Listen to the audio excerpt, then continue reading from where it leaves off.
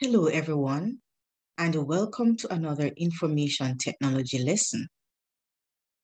In our last lesson, we looked at how we create a blank database in Microsoft Office Access. In today's lesson, we're going to be looking at creating a blank table, as well as identifying data types in Microsoft Office Access.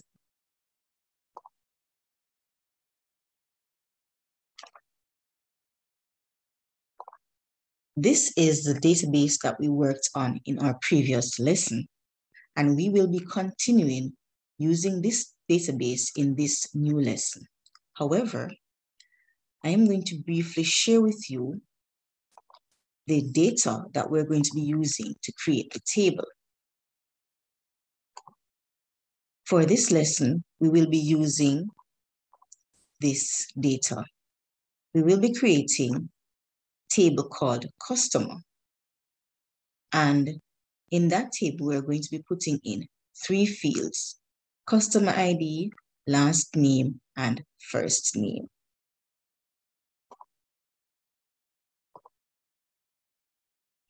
So let us get started.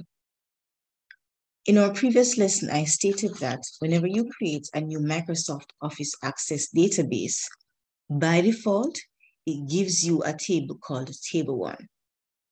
Now, when we are creating a new table, you have the option of using this current Table 1 and changing the structure, or you can close this table by right-clicking on the tab and selecting Close, then going to the Create tab and clicking the table design icon. In this case, I'm going to use the table design icon to create the table. Once we click on the table design icon, it takes you to the design view of tables in Access. Now, the first thing you're going to observe is that it says Table 1 here at the tab. That's the name of the current name of the table. Then it gives you the opportunity to add the field names, the data types, and a brief description where it is necessary. If you recall, I did say we're going to create a table called Customer. And Customer has 3 fields. The first field is CID, which stands for Customer ID.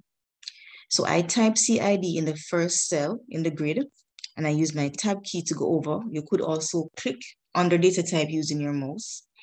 Now, when I use the tab key to go over, the default data type that is given is short text. Now, we use short text for those values that will be, or those fields which will be storing values that are text-based. And even if the field has numbers in it, or the values have numbers in them, as long as you're not going to be performing any mathematical calculation on that data, you can set it to short text, and as long as it doesn't fall into the other categories of data types. So we have several different data types.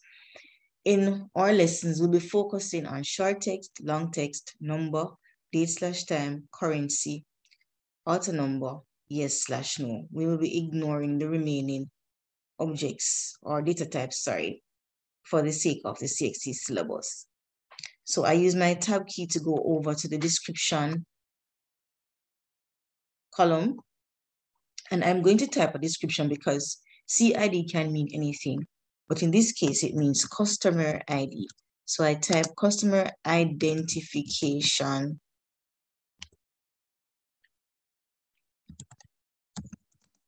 number, right? So CID stands for customer identification number. I'm going to press enter. That will take me to the next row, and I'm going to add the next 2 fields. So the next field is last, which stands for last name. We're also going to be using short text for this one, and we're going to just explain that this is the customer's last name.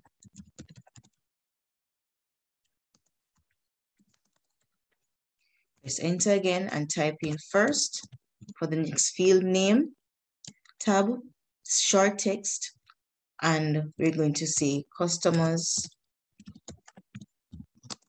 last name. Now, another reason why I use short text for first and last is that if you look in the field properties box below, you will notice that it says field size 255, which means that that field can hold up to 255 characters.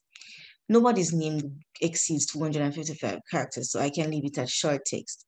In the case of the customer ID, our customer ID has 4 characters, and so we can use a short text, but what I will do is I will edit the field size for the customer ID, and I'm going to set it to 4. So I delete the 255, and type in 4.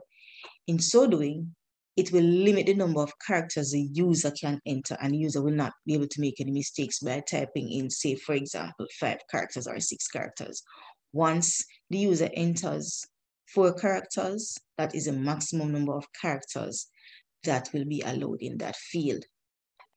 Now, in another lesson, I'm going to be looking at primary key, but just for the sake of creating this table, our primary keys are unique field names that are used to identify a row or a record in a table. And I will, as I said, I will talk about that in another lesson.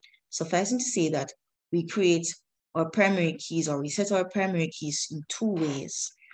In this case, our primary key is the CID. We can right-click in the gray box to the left of CID and select primary key, or we can highlight the CID row, and under the Design tab, in the Tools group, we find primary key. We can click on primary key.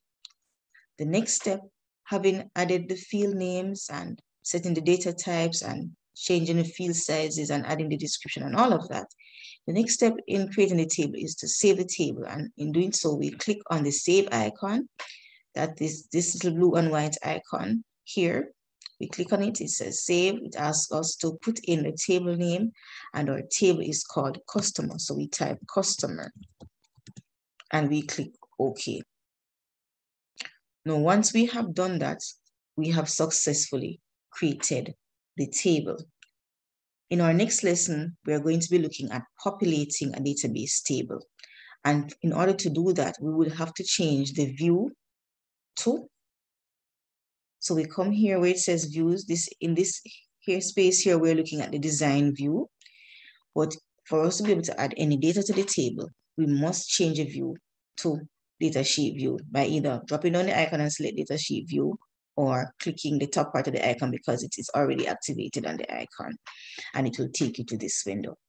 But we will not be looking at populating the table in this lesson.